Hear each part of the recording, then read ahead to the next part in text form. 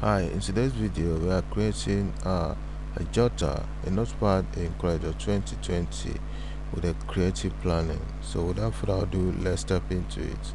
So let's go over here, change it to A5, which is the normal size of jotter. Then you locate rectangular to double click on that, automatically snap into page. So right now what we're going to do is to go over and create a basement of planning. So let's create an object just like so. Then you go over onto hit Ctrl Q to convert to curve, or you go over right click, locate convert to curve, automatically it curves. So right now what we are going to do is to go over your shape tool, then you double click to add a node right here and pull it up front. Good. So right now what we're going to do is to make uh, a copy of this object up there. When you get to the destination, you right click, then you copy down upward again. So in this case what you are going to do is to right click to copy paste, then hold shift key, select the lower one, let's trim off. Good. So let's delete this. So let's change the upper one to red. Then let's go over and this object right now. So what we are going to do with it, this object, we are going to go over to locate rectangular tool. Let's create an object on top of that, and let's go over and change that to red. Locate your what's it called, transparency to click on that. Then you at the menu, just choose your uniform transparency, then you go over here and choose abstract. So right now this is too reddish, so what we are going to do is to go over and change the color of that. Let's change it to a darker color like this. Good, it's okay. So go over to that background, so let's convert that to grayscale. Go over to bitmap, locate convert to bitmap, then you choose from the menu, drop down menu, choose grayscale. It's okay. Good. So right now we are using red. So right now what we're going to do is to go over and make a copy of that, center it within that. Then you go over again, let's change this to a darker brown, darker wine. So right now what we're going to do is to go over and select the whole thing, then we bitmap. So in this case right now we are going to choose RGB. It's okay. Let's go over again, let's choose what's it called, convert to bitmap. Let's choose cyan, magenta, yellow, black, which is CYMK, CMYK. Then let's go over to adjust that, go to effects, locate adjust, then tone curve. It on tone curve automatically pops up. So right now what we're going to do is to pull this down a little bit, then pull this angle just like so. Good, it's okay. So right now we are going to back clip this into place. Let's mirror it, back clip into this place, then alt key on keyboard, adjust that just like so. Good. So right now what we are going to do is to go over and change this to a little bit what's it called, this color.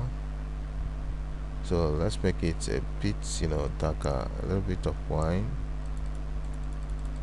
Good. So right now what we are going to do is to go over and slant this a little bit, select the two slant dots, then Control G to group it all up. So let's make it a little bit bigger.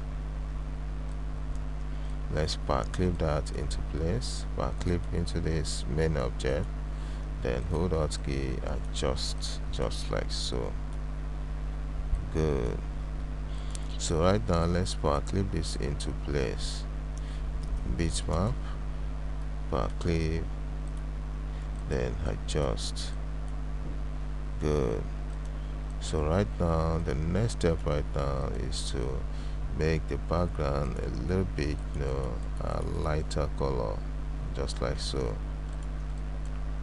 Good. So right now let's bring in the text. Let's change it to white, then go over and change the font to Rati. So right now let's hit Ctrl K to break that into pieces, then let's make this a little bit down.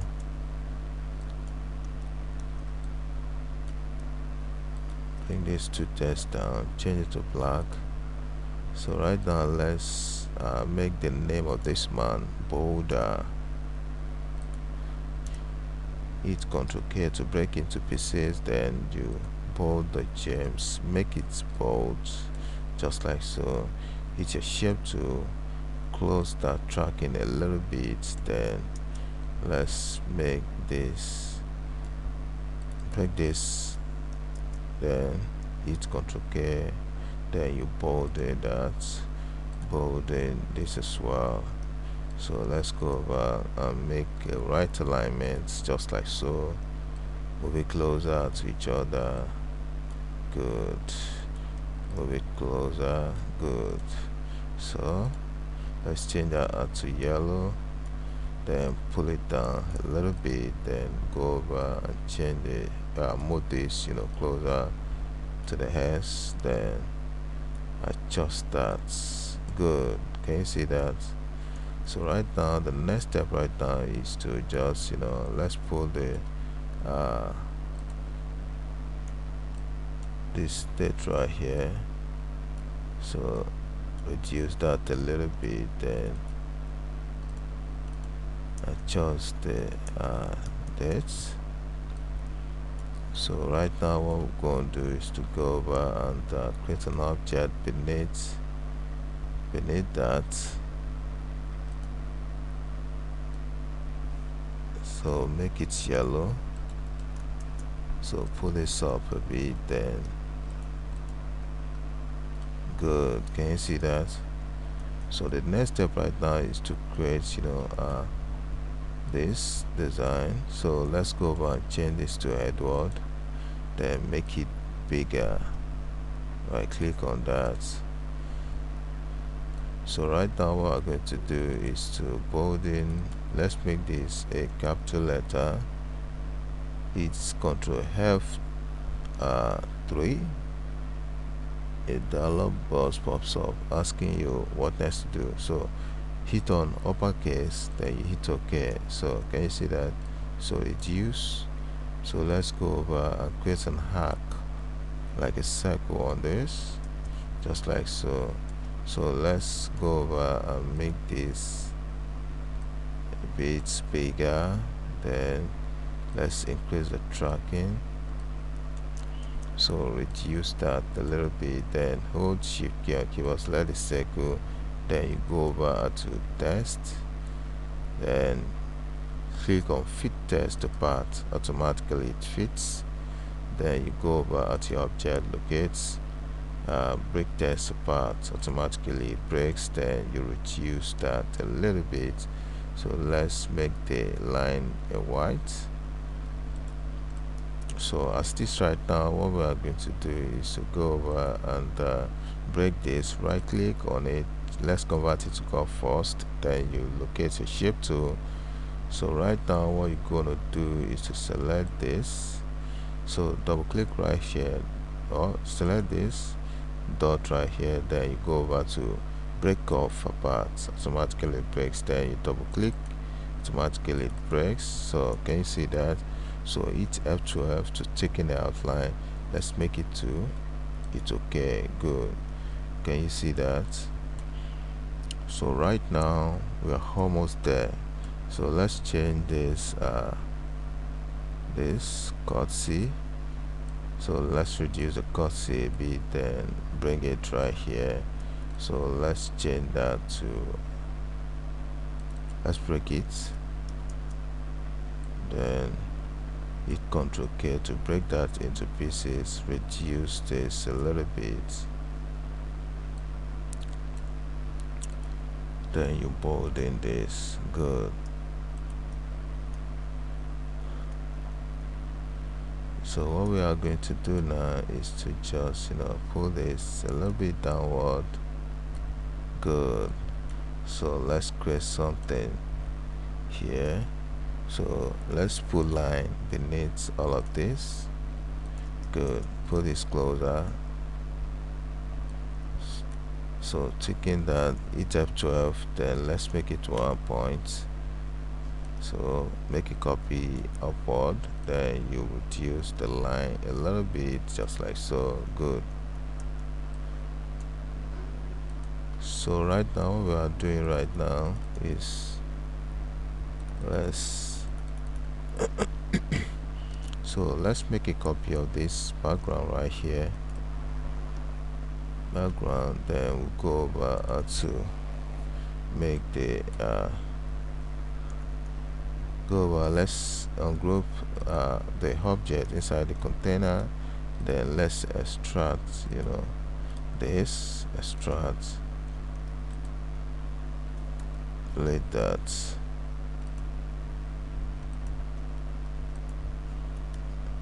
So make this a little bit adjust it just like so. Good. Reduce. Let's delete this, delete the picture, then let's clip this picture right inside. So our next step right now, let's see what we're doing. Ctrl S, type James, save it into C drive, double click, save. James, it's like I have another James right there, James 2, save that. Good. So right now the next step right now is to go over and bring in the calendar that we are going to paste at the back of the jotter. So let's go over to create new layer, hit OK, then we'll go over to what's it called. So let's look at scripts, then you go over to run scripts. So right now we are creating a calendar from scratch. So let's look at calendar wizard. Okay, calendar wizard, click on that, then you hit run. So right now what you're going to do is to go over, so the calendar we are creating 2023 calendar. So 2023, so let's select all months, then let's go over and make that.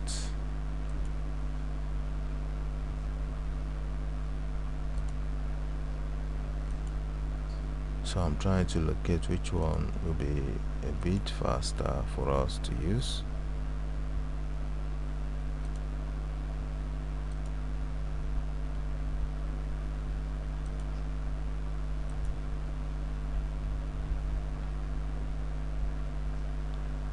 So let's make use of this one. So right now what we're going to do is to go over and checking up all of that. So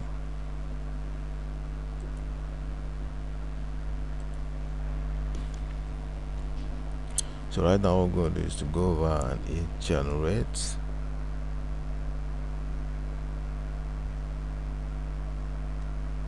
Wait a while.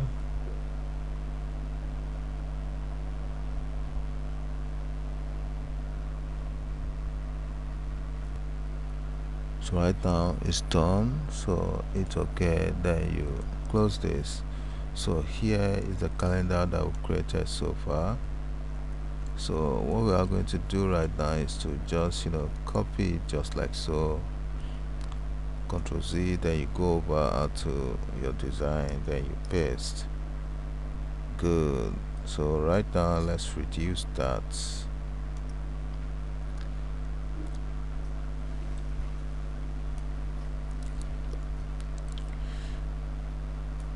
So let's position it so well. So right now we are going to type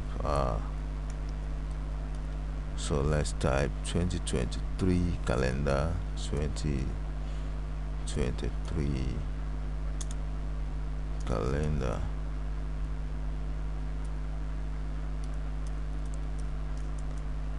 Change it to white. Then you go over and change the font to Futurati, or let's make it, Edward. Then make it yellow, make it bigger a little bit. Create an object, for that. Then let's change it to white. Hit control page down to send it to back. Good. Can you see that? So let's raise it up a little bit. Then let's reduce it all up. So right now we are bringing in this picture. Let's put a clip. Then let's adjust a little bit downward.